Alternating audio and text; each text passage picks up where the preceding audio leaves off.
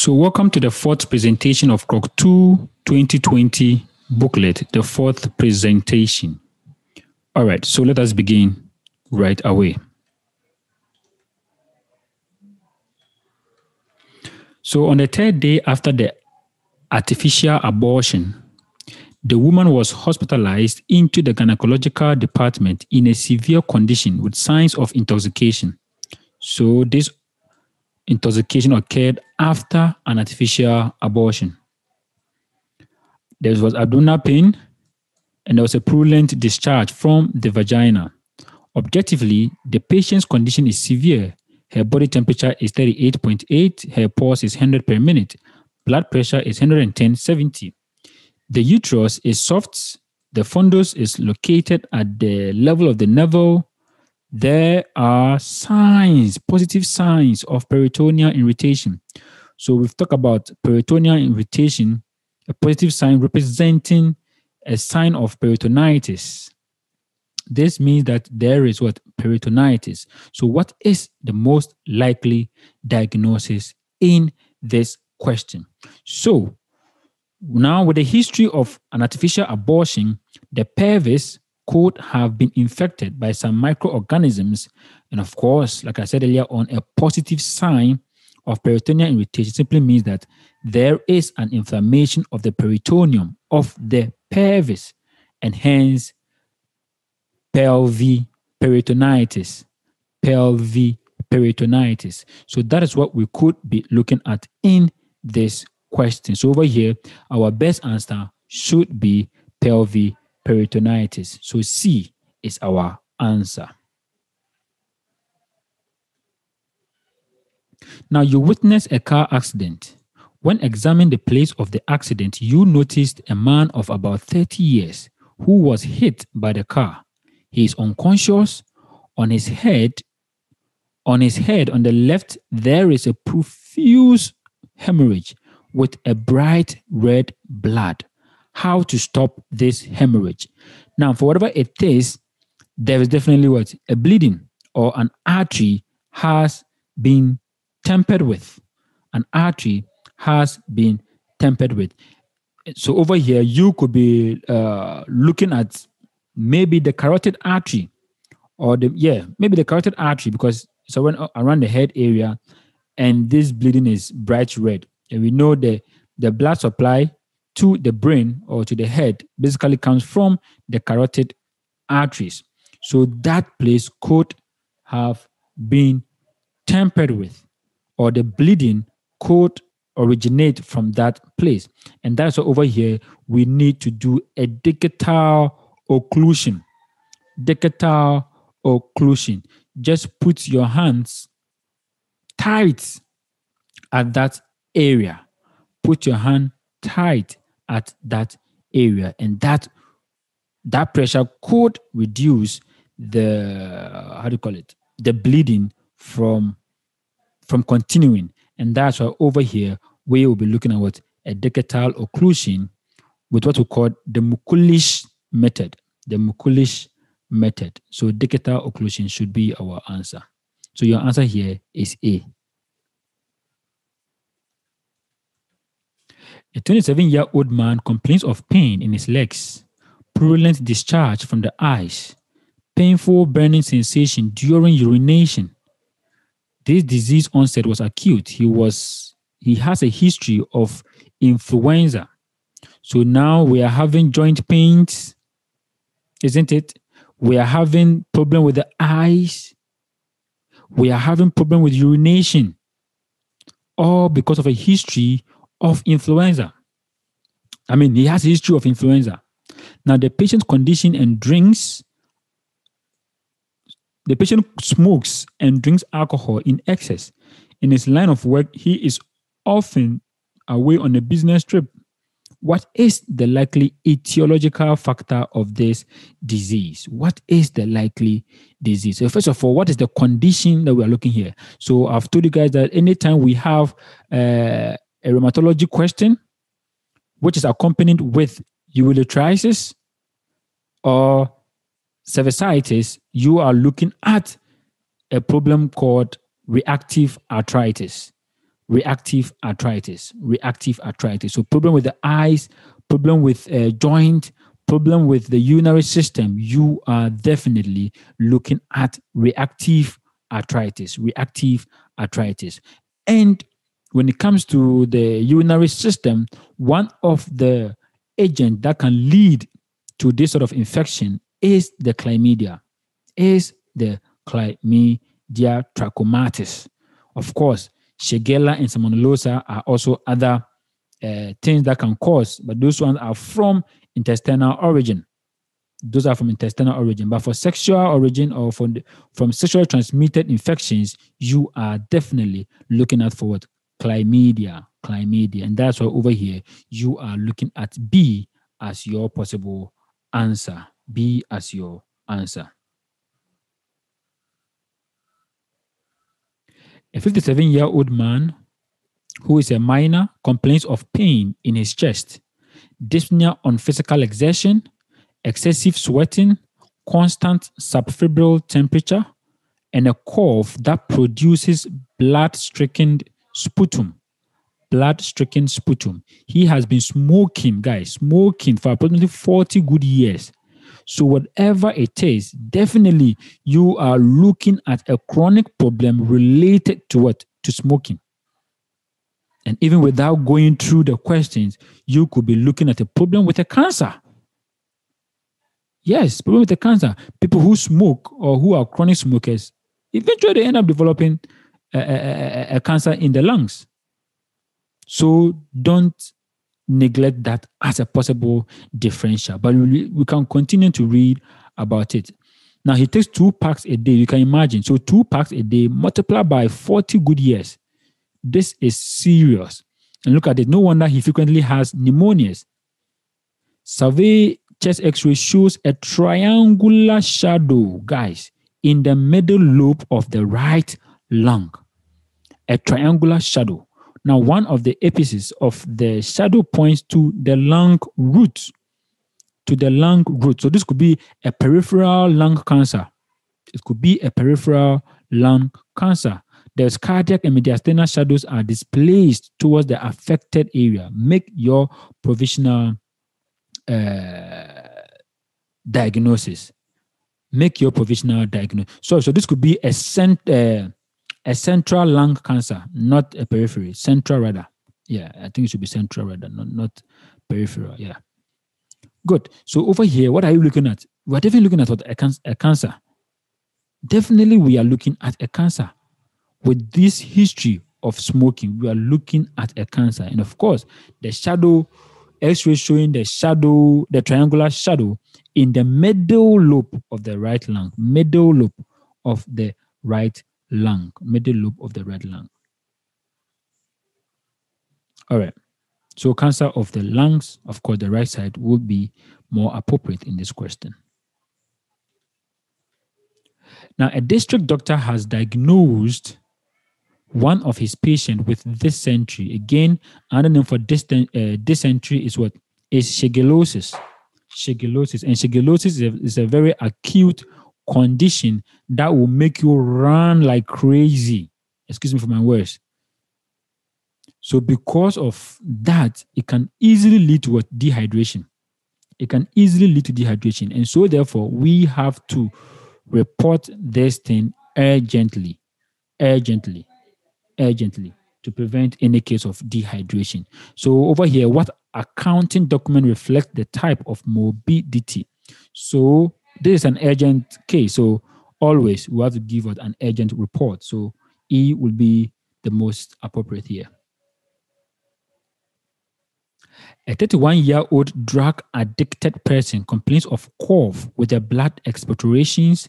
There's dyspnea, there's persistent fever, and leg edemas. The jugular veins are distended. There is dispersion detected above the base of the xiphoid process and in the second intercostal space. On the left, close to the edge of the sternum.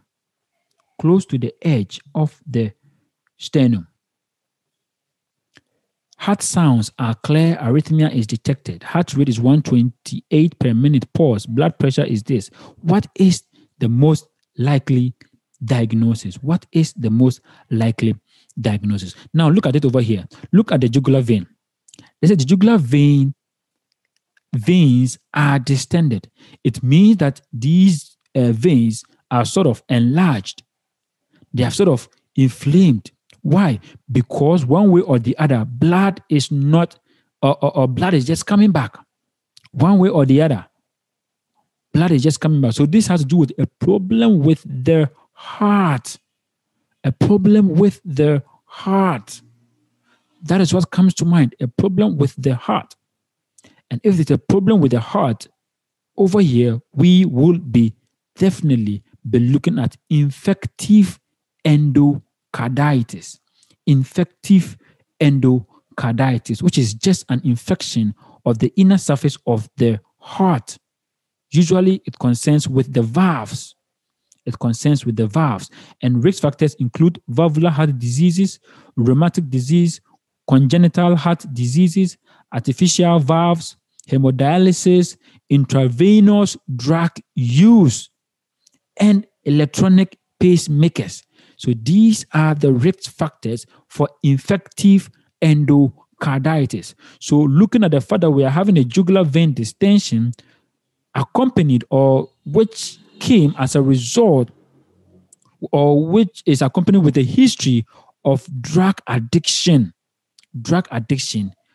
will definitely predispose this person to a problem with infective endocarditis. And that is why over here, our answer will be A. Our answer will be A. And of course, the edema formation is also because of the heart is not able to take in all the blood and, push it to where they are supposed to go to. And so therefore, they are regurgitating backwards, or they are not moving, they are stagnant. And so therefore, they begin to accumulate in the lower limbs.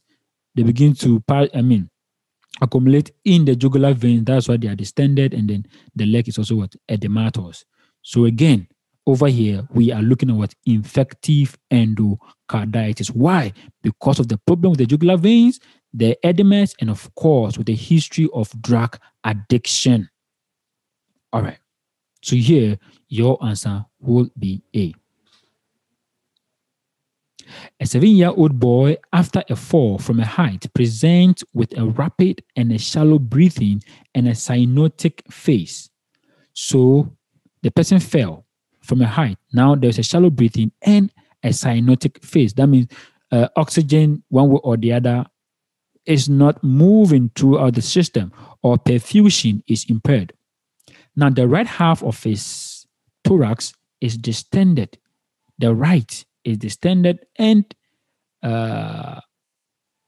takes no part in respiration. Again, anytime there is an injury to the chest, or there is an RTA, that's road traffic accident. So this could also be a form of road traffic accident, even though not entirely road traffic accident, but definitely there is an injury to the chest or to the chest wall.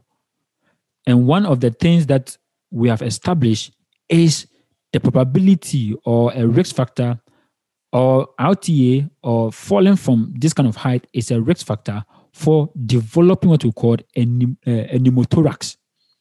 Developing what we call a pneumothorax. So again, looking at the fact that the person, that part of the heart cannot take part in respiration, you could be thinking of something like that. That means that the lung is collapsing. Pneumothorax simply means that the lung is collapsing. Literally, it means lung is collapsing. Now, percussion detects tympanitis in the affected area, while auscultation detects no breathing there. What pathology is the most likely cause of clinical presentation? What instrumental examination would be most informative in this case? Again, we said if in any time, now we know that it's a problem with the lungs. And so therefore we are definitely looking at a tension pneumothorax, or we're looking at a pneumothorax. And we've established that one of the instruments that we use to analyze the lungs is what? Of course, an X-ray. An X-ray. If it is the heart, you are thinking of what? An echo, or you're thinking of what? an ECG, isn't it? But with the lungs, you should be concerned with an X-ray. An X-ray. All right. So here, your answer would be A. A 55-year-old woman came to a gynecologist with complaints of leukorrhea and a bloody discharge from the vagina after 5 years of menopause. So whatever it is that we are having over here is occurring after menopause. 5 years of menopause. So after menopause. So this is a postmenopausal bleeding. A postmenopausal bleeding. So again, you need to look at the differentials for postmenopausal bleeding. And by now, you should know it because we have treated them in our OBS and gynae basis. So by now, you should be good at these things. You should know them. So know your differentials. And of course, looking at the question, you can now tell which is the exact diagnosis, isn't it? Because the analysis will point you towards the exact, diagnosis. Good. So now let's continue. Now, analysis states no pregnancy. By manual examination, the uterus and the uterine appendages are without changes. They are without changes. During diagnostic curettage of the uterine cavity, the physician scraped off, guys, look at it. The physician scraped off a sample of encephaloid matter. Encephaloid matter. What is the most likely diagnosis? What is the most likely diagnosis? These are more or less like scraping from the womb. These are more like scrapings from the womb or the endometrial lining. Endometrial lining. And don't forget, we said we can use D&C to diagnose a postmenopausal bleedings. Yes, we talked about them. So don't get confused what they are using D&C or the diagnostic curettage to do that or to diagnose this person. So there was a scraping of this matter. And because of that, we are looking at this as an endometrial cancer or carcinoma. Endometrial carcinoma. These matters are sort of an abnormal growth of cells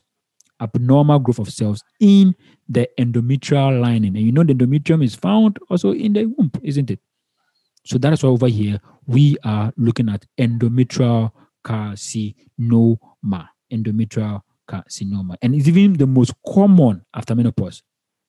Endometrial carcinoma is the most common after menopause. In the case of cervical carcinoma, there could be mentioned things like a cauliflower appearance, whatever, and everything will be pointing towards it. And you will know that this is this or this is that. But over here, our attention is on the cavity, is inside the uterus. So here, we are looking at the endometrial carcinoma. All right.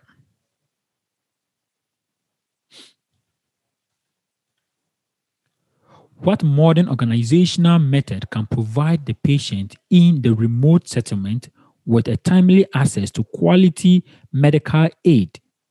And such medical services are consulting, diagnostic, and treatment, especially in the situations when time and distance are crucial.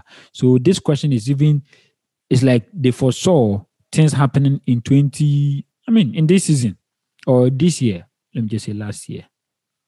Good. So this coronavirus season or year that has just passed or that we are still in, you realize that people don't want to meet one-on-one again. Now social distancing has become a thing. Social distancing. So now people use the Zoom to talk to people, to have their conversations, to have their meetings. Even in the field of medicine, we can use Zoom to do that. And that method of rendering, services or medical services to people in the remote areas, we term it as a telemedicine. Telemedicine. Telemedicine. All right. So basically, that is what it is. So the Zooms, the go-to meetings, the name them. All these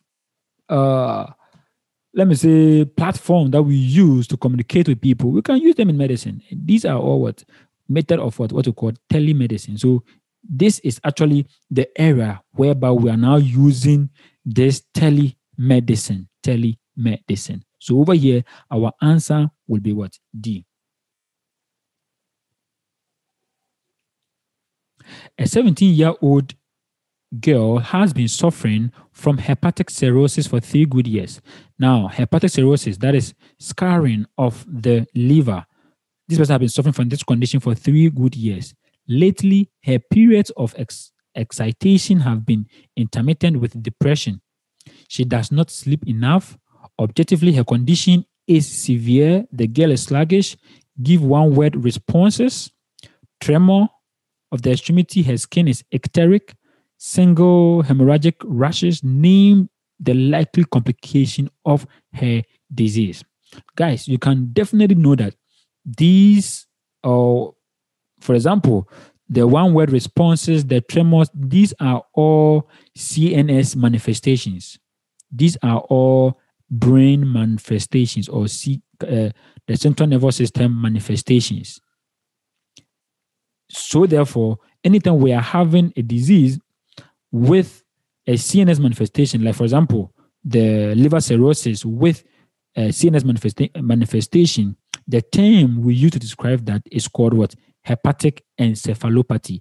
Encephalopathy simply means a problem with the central nervous system or a disease of the central nervous system, or simply put, a disease of the brain. Exactly. So over here, we are looking at a hepatic encephalopathy. Hepatic encephalopathy. That means the presence of CNS manifestation in the middle or as a result of a problem with the liver. All right. And of course, in these kind of cases, what substance can affect the brain the most? And I believe you'll be thinking of what? Ammonia, isn't it? Ammonia can disrupt the brain like crazy. All right. That's just by the way. Now, a man works in casting of non-ferrous metals and alloys for 12 good years. Alloys for 12 good years. So these are dealing with metals, isn't it? Now, in the area of working area, there was registered high content of heavy metals. So again, they've told you to have what? Heavy metals, carbon monoxide, and nitrogen. During periodic health examination, the patient presents as the non-vegetative what? Syndrome. Sharp abdominal pains, constipation, pain in the hepatic area.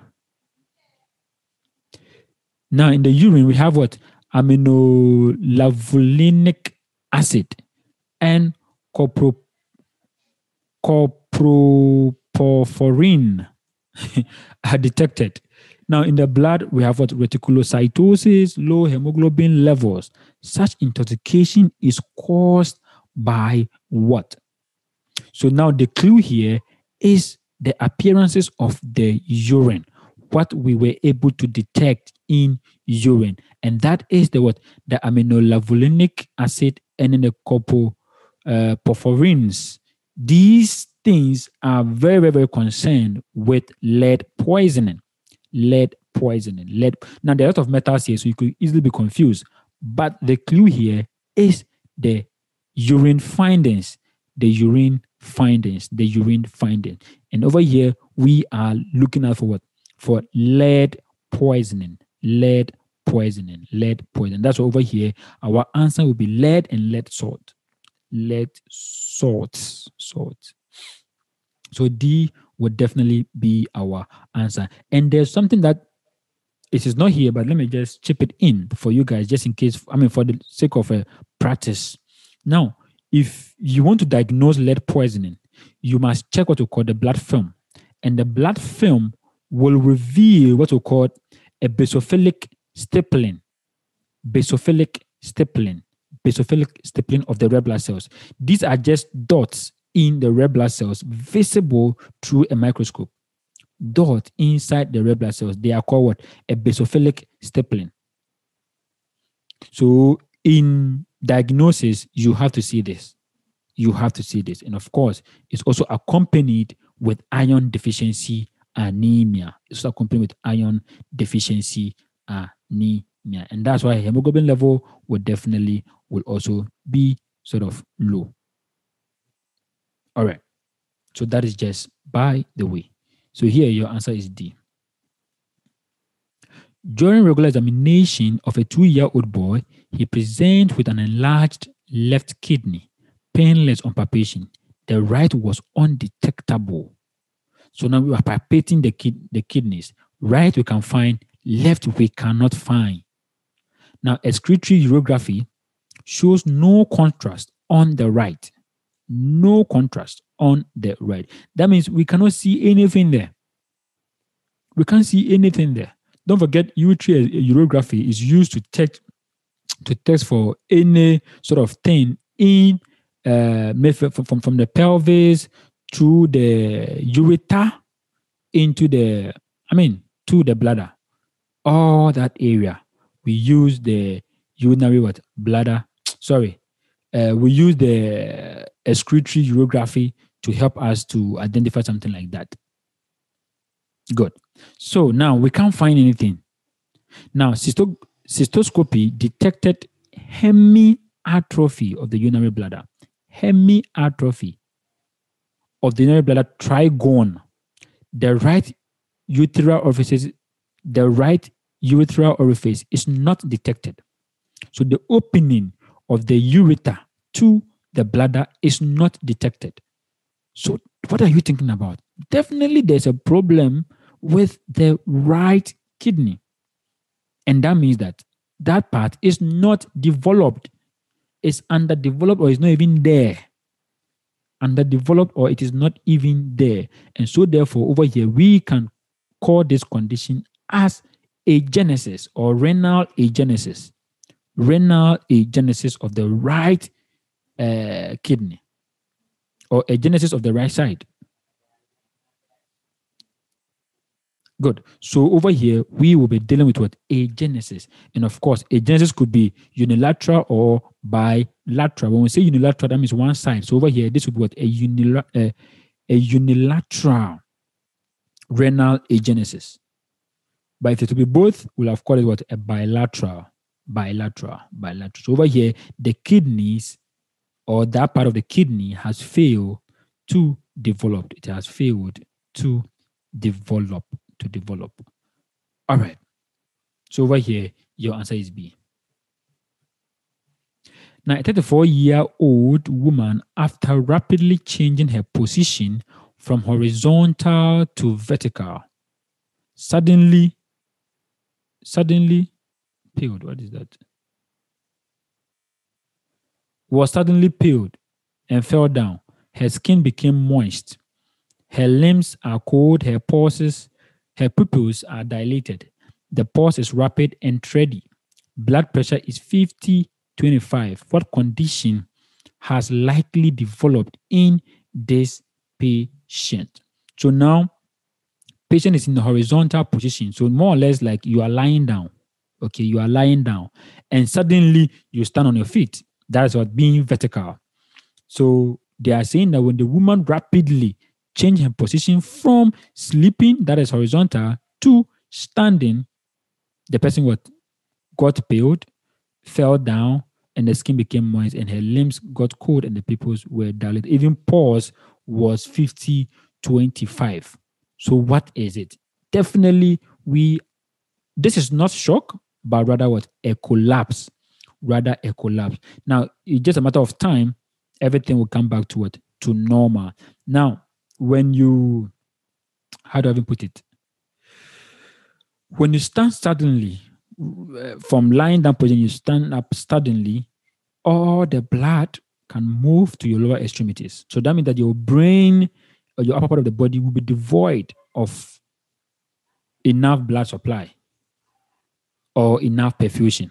And when starting happens, the only way that the brain can respond to that is to have what you call you have lightheadedness. That's more like what? Feeling dizzy, and if you know it, you will just collapse. But like I said, it's just a matter of time. Everything will just come back to normal. And usually there will be a reflex called the reflex vasoconstrictor. So the vessel now constrict to push blood to the appropriate places, including especially the brain, especially the brain, especially the brain. So everything will come back to normal. Everything will come back to normal. All right. So over here, our answer will be collapse. I think I've seen this question in Krok 1 as well. All right.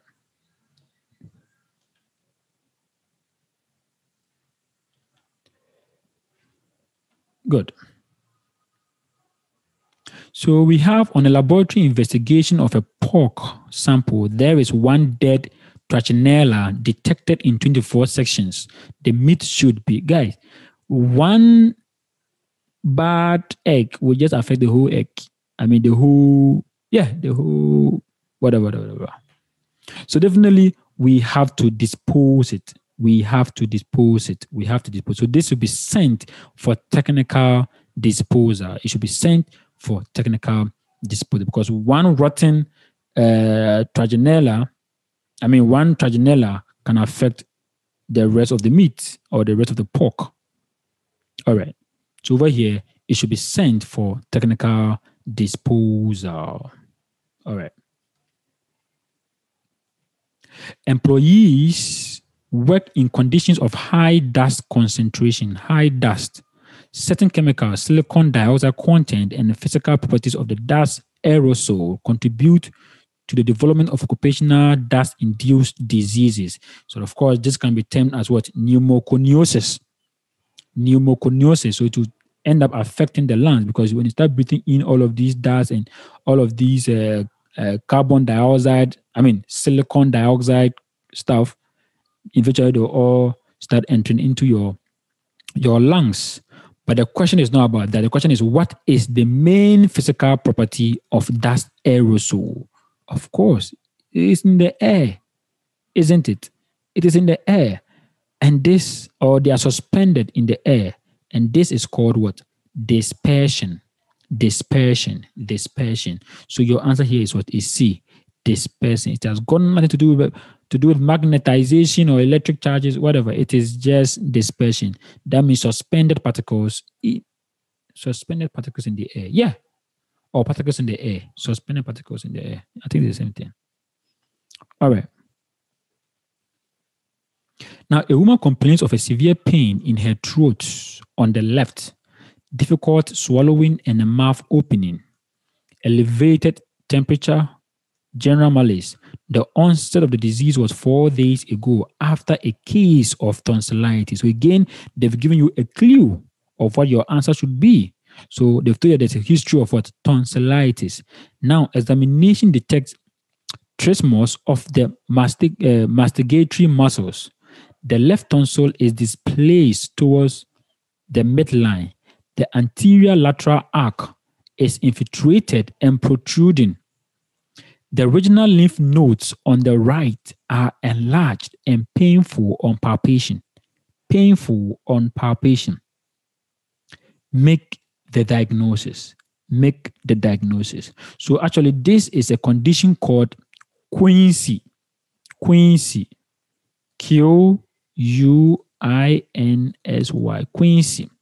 So quinsy, you're going to call it quinsy. So quinsy is just the production of what? Of a pus due to an infection behind the tonsil.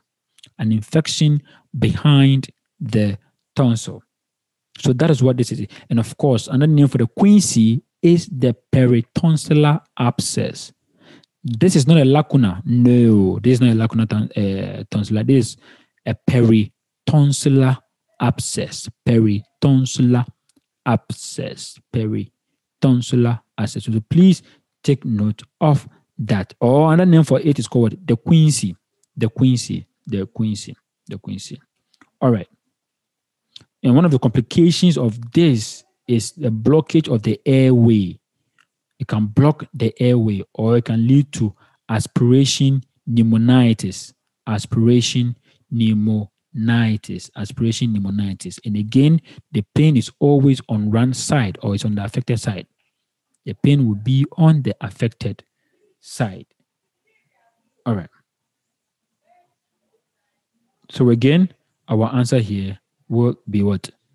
Peritonsillar abscess or quinsy. So B will be our answer. During winter, epidemics of influenza caused predominantly by virus.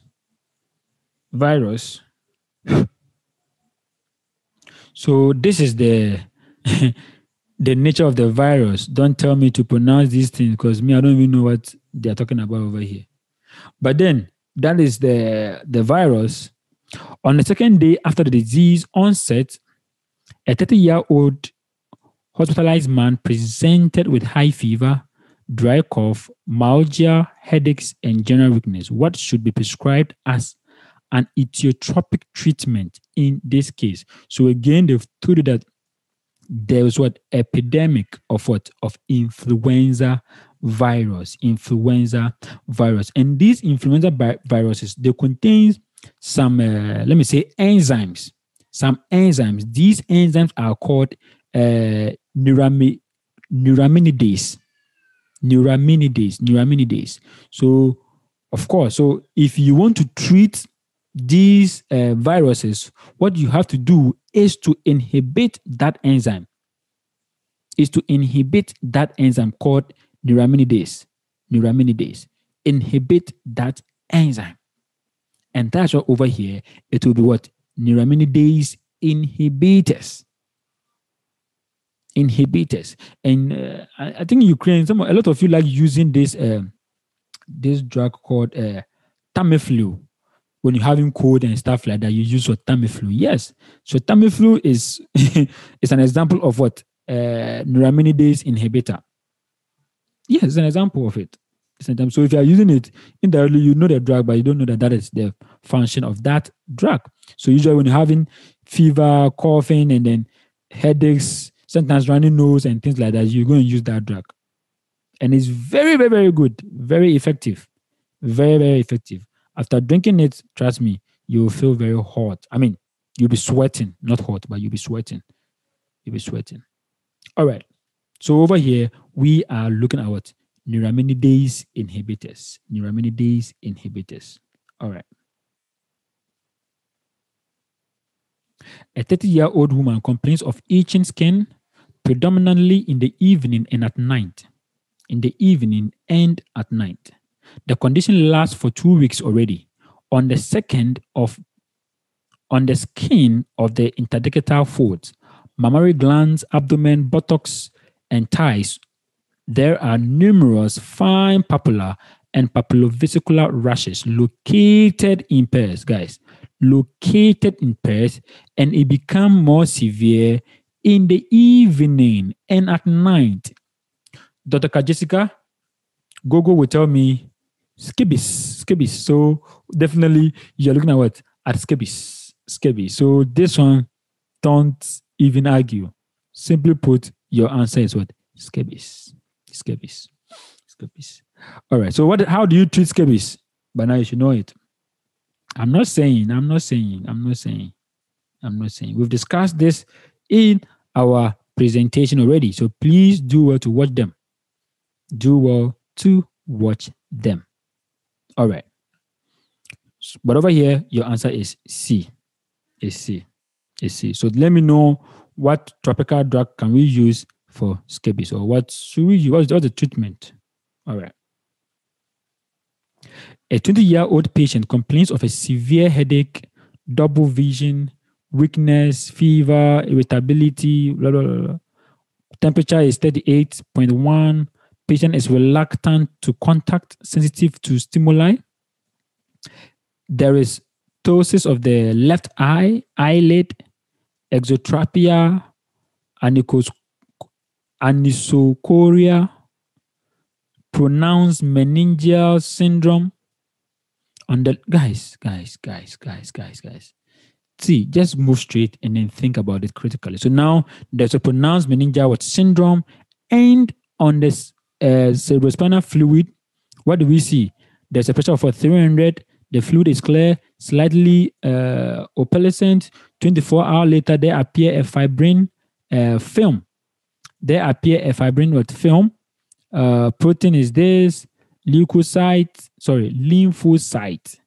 Glucose. What is the provisional diagnosis? What is the provisional diagnosis? So the presence of these, how do you call it? So now the question is, definitely we know that it is what meningitis, but what type of meningitis are we looking out for? What type of meningitis will we be looking out for? And of course, you know, how do I call it? Don't forget that in tuberculous meningitis, sometimes they'll let you know it in the question with an analysis, or they will let you know using, how do you call it? The presence of lymphocyte. The presence of lymphocyte. So please take note of that. They'll let you know in respect to what? The presence of lymphocyte, or in the presence of what? Of a history of a tuberculosis. That is how it helps, or that's the way that it helps us to diagnose this sort of what? Condition.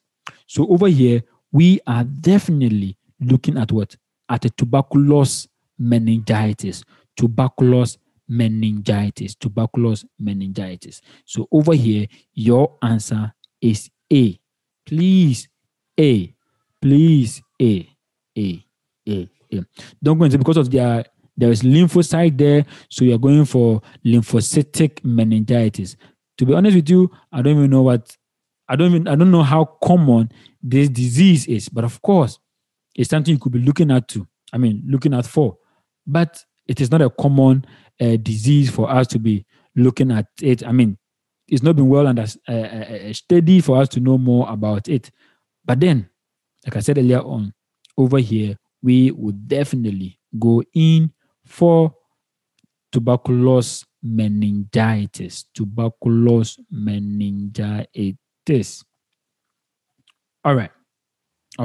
And again, in tuberculous meningitis too, there is how do you call it? There's elevated protein and low glucose. Elevated protein, low glucose. Please put this at the back of your mind as well. All right. So the answer is A. So 3 hours after a trauma, a young man developed bradycardia of 46 per minute, anisocoria, hemihyperreflexia, hemihyperstasia on the left, a convulsive disorder. The character of this process needs to be clarified. What method of examination will be accurate? So the question that what problem is it? Look at it after a trauma. All of these are all what? CNS manifestations. So if the CNS manifestation, it has to do with a problem with the brain. So what do? You definitely do what? A CT scan, head CT to be specific. You do a head CT. It will show you all the sinuses, the ventricles, everything. It will show it to you. So over here, we're considering what? A head CT.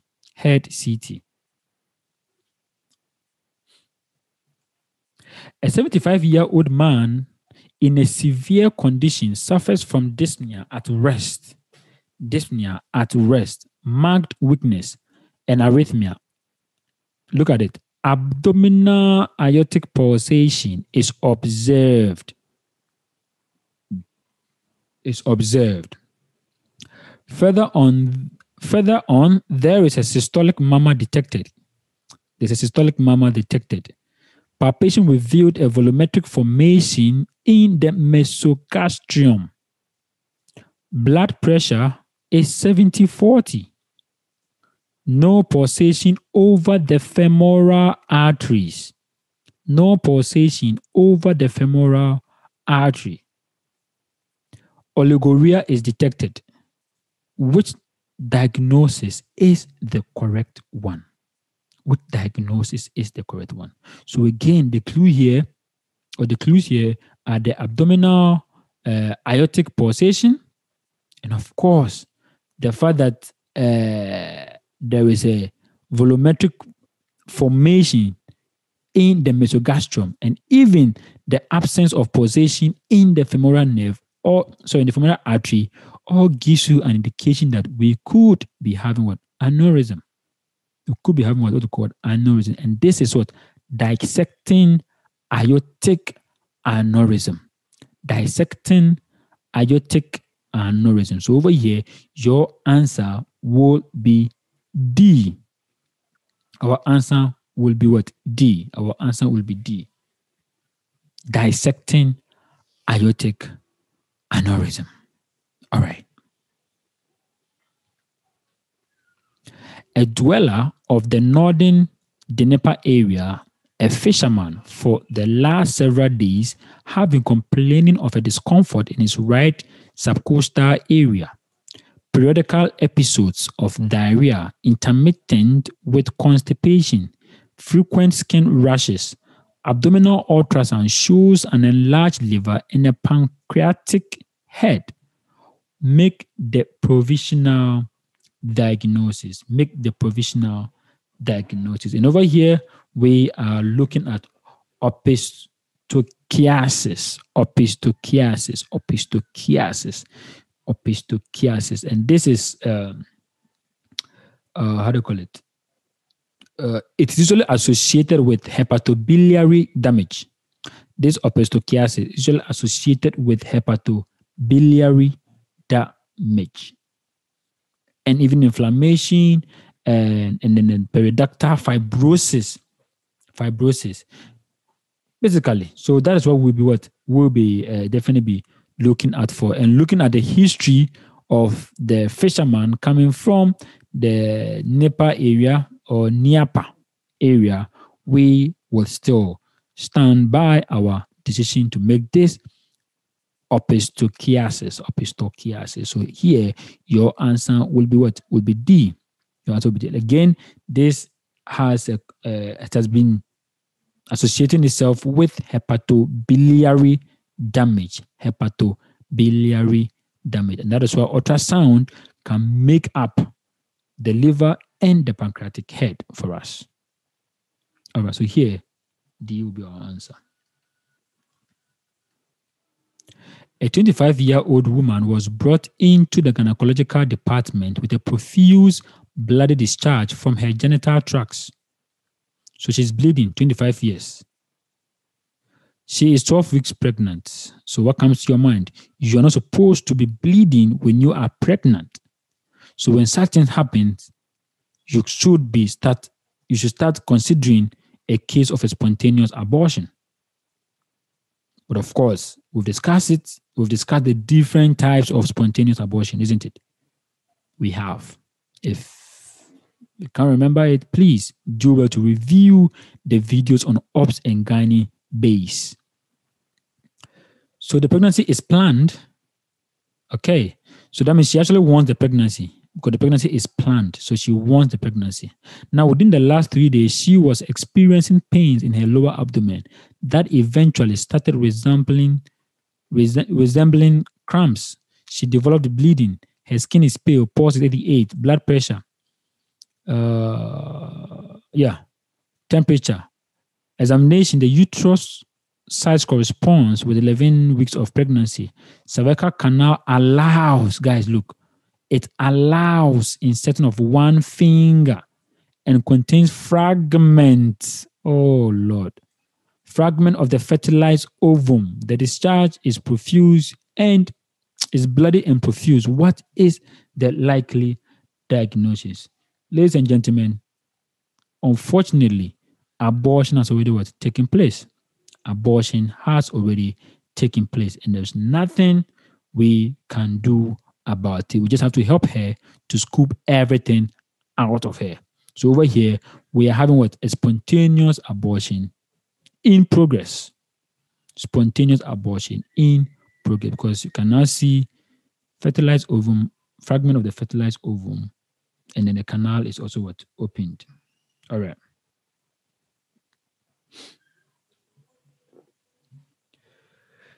A 39-year-old man, a battery attendant, you already know what it is. Metal, battery. They deal with what? Lead. They deal with lead. Suddenly develop weakness, loss of appetite, non-localized, colicky, abdominal pains, nausea, skin is gray, pink gray stripes on the gums, stomach is soft, sharply painful. Blood test, guys, look at it. Look at this. Blood test detected erythrocytes with basophilic stippling and anemia. We remember when we talked about the lead and then talk about the lead poisoning, to be specific. We said to diagnose it, we will see what? A basophilic stippling. These are just like a holes inside the RBCs or the red blood cells. And of course, the person will develop iron deficiency anemia. Now, the patient has a history of peptic ulcer. Constipation tends to occur every 3 to 4 days. So definitely you are looking at what? At lead poisoning.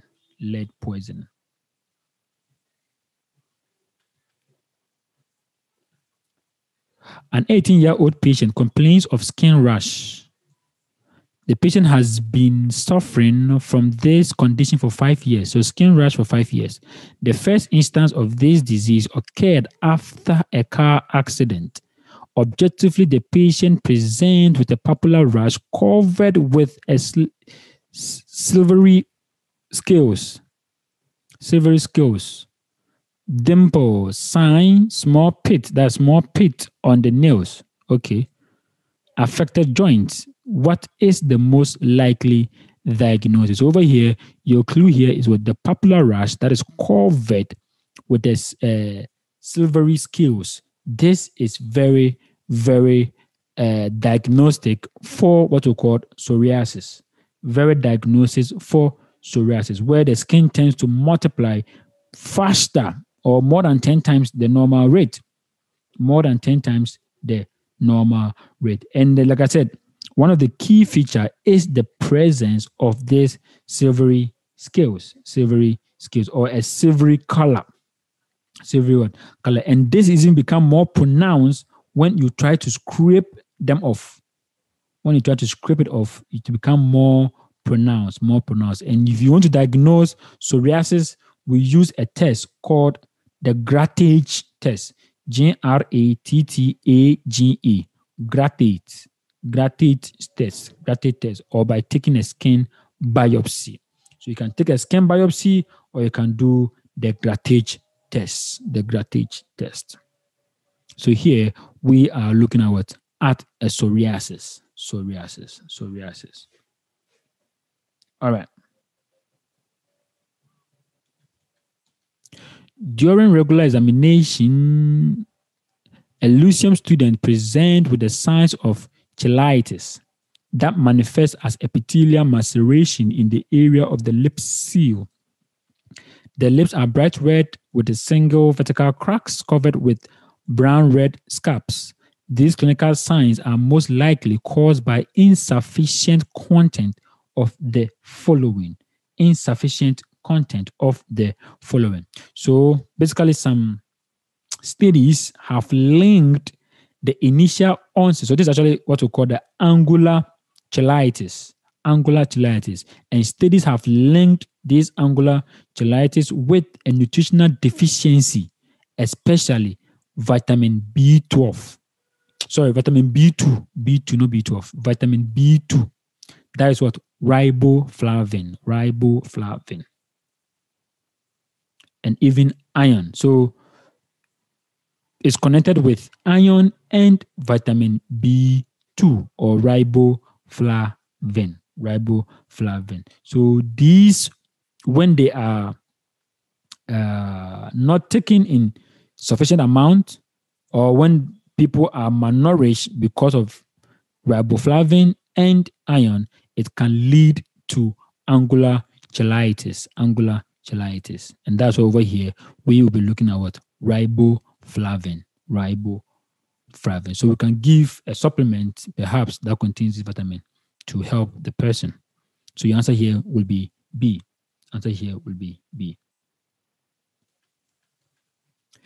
Children from a certain township present with a brittle teeth, malocclusion, dental enamel erosion, dental pigmentation that looks like yellow-brown spots. What is the likely cause of this presentation? Why do you think you brush your teeth? That's a question. Why do you think you brush your teeth? You brush your teeth because your teeth contains the right amount of what we call what? Fluorine or fluorine. Fluorine. So now, if you're having too much of it, it leads to these conditions. It leads to discoloration of the teeth. And this is called fluorosis. So it can lead to a stained brown teeth. So that's because of too much of what? Fluorine. Too much of fluorine in the water. So over here, we could be looking at high levels of this fluorine. So the answer is D.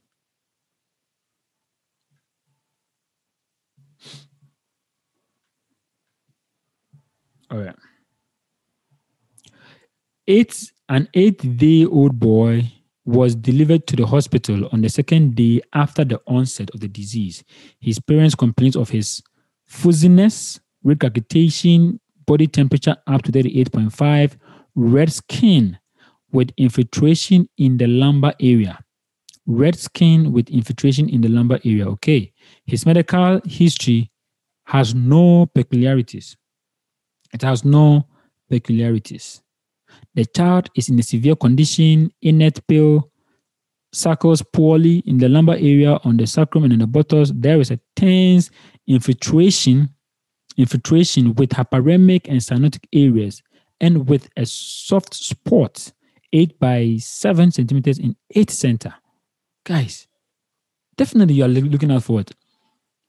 For infiltrative sort of a disease, isn't it?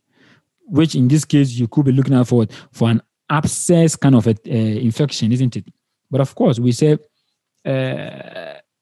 we can liken abscess to what we call the phlegmon. Now, abscess will be more of the fluid, more of what the fluid trying to spread and things like that. So the phlegmon also, one word that also deals with what? An inflammation that is spreading or about to spread. All right. Now the stool is 10 times in 24 hours with green and mucus admixtures. What is the most likely diagnosis? So again, over here, we could be looking at what? A phlegmon of the newborn, which describes an inflammation of the soft tissue that spreads under the skin or inside the body. So it normally ends up producing what we call what? A pus. Producing a pus. So basically, these are what it is, or this is what it is. So over here, we are looking at a phlegmon of the newborn, and that is why your answer will be D, a phlegmon. All right. A 72-year-old man with a pneumonia complains of a marked dyspnea. So the person has what? Pneumonia. Now there's marked dyspnea, chest pain, severe cough with expectoration, 39.5 to 40 degrees Celsius. That is high. No urination for a whole day. That is not good. Objectively, the patient is conscious. Respiratory rate is 36. That is high. Over the right lower pulmonary lobe, percussion sound is dull. On auscultation, there is bronchial respiration and numerous moist crackles. Blood pressure is 80/60. Heart rate is 120. Heart sounds are muffled. Tachycardia. Guys, this, of course, there's a complication of this pneumonia which need to be looked at critically. And so, therefore, we have to hospitalize this person into the intensive care unit. Intensive care unit. Intensive care unit. All right. So over here, pleural effusion, empyema, pleurisy, and even kidney failure are coming into play. So we have to treat this person critically, like take it walk up. Otherwise, this person could just go. All right. Now, just before, I think it's the same question. Oh. So just before I continue, don't forget to practice these questions. Practice these questions on our website. Practice them. medentweb.com. medentweb.com. Do practice them. Get to know your strength if you can really remember it. And after that, there will be a pre-Krok or a mock for you. That one is timed. You'll be bound by a time, which also help you to build on your timing. All right. So please do well to have access to all of these things. All right. So over here, I think the same thing. Your answer is E.